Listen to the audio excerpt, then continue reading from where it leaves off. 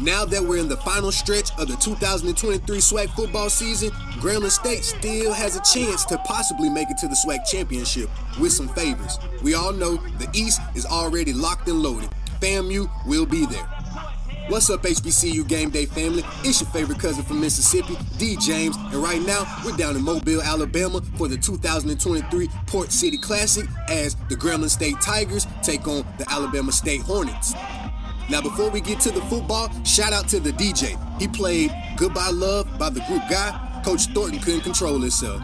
And it wasn't just Coach Thornton. Coach Hugh, he even had a couple lines.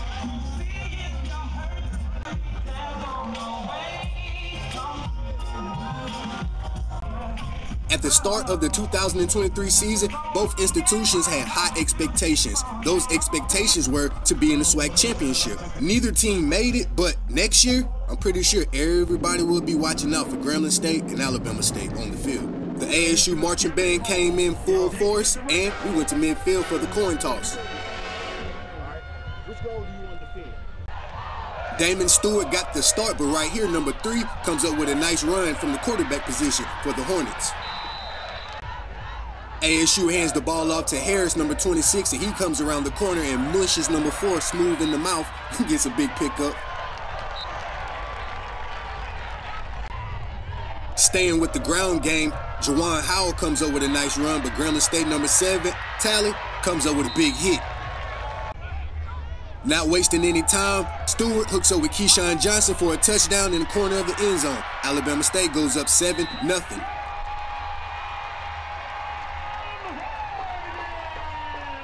Taylor came in to attempt the point after.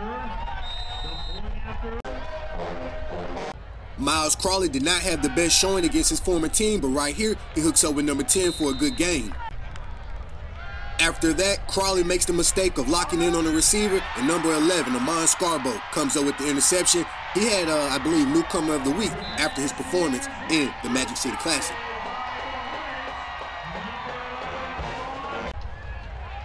Back on offense, Stewart finds Keyshawn Johnson again. That boy nice. He sprints down the sideline. Every time he caught the ball, he kind of, muscled up on Grambling. I ain't like that because I went to Grambling. Both teams struggled on the kicking game as well, as ASU misses a field goal right here. But the Bama State defense has been that defense all season. They come up with a huge fumble recovery in the red zone, then they turn right around and get a quick score to Keyshawn Johnson. Again, Alabama State goes up 14-0.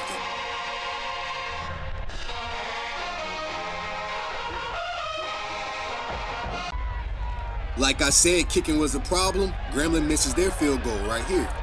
We went into halftime, Alabama State 14, Grambling State 0. And at halftime, the Alabama State marching band came out and did their thing, and we also had a performance by legendary artist Cupid.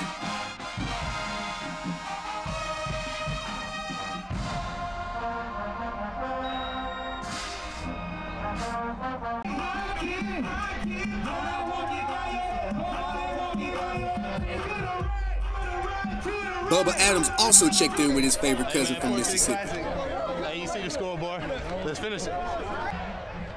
And that's what they tried to do. Stewart loads up a dime to Keyshawn Johnson, but he's tripped up. Flag on the play. Grambling doesn't think he's worthy of it, but Amon Scarborough's on the sideline, kind of, antagonizing him like, yes, you did it.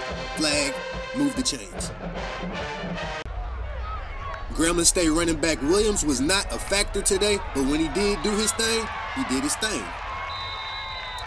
Not going away easily, Miles Crawley hooks up with Nashawn Dickerson to finally give Grambling State his first touchdown the other day. But like I said, kicking was a problem, so Grambling ended up missing the extra point. The score is 17-6 in favor of Alabama State.